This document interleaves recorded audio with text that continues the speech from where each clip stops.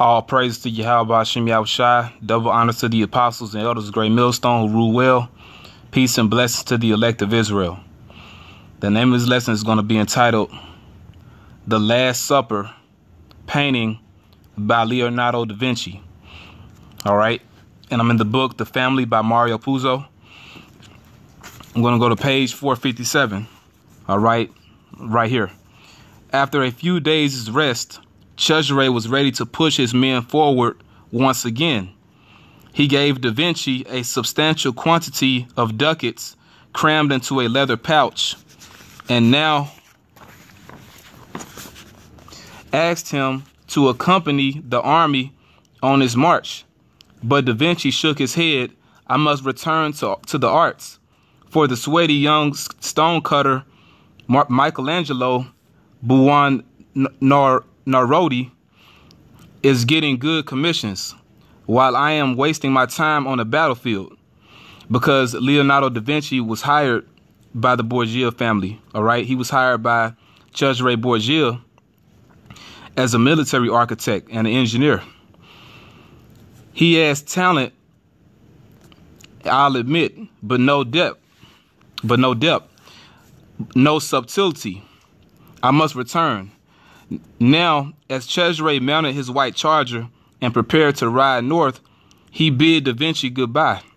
The maestro reached up, handing Cesare a sheet of parchment. It's a list of the various skills I practice: principe, painting, frescoes, plumbing systems, many things. Yeah, because Leonardo da Vinci, he's famous for a lot of paintings and frescoes. Payment is something we can discuss. He smiled and then had a thought. Excellency, I've done a fresco of the Last Supper in Milan. I'd love the Holy Father to see it. Do you think he would?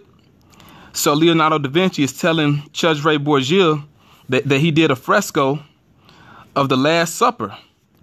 All right.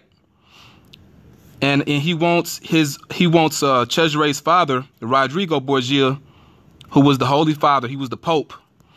He wants him to see it.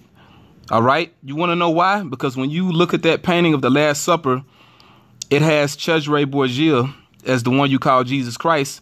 And it even has Lucrezia Borgia in the painting.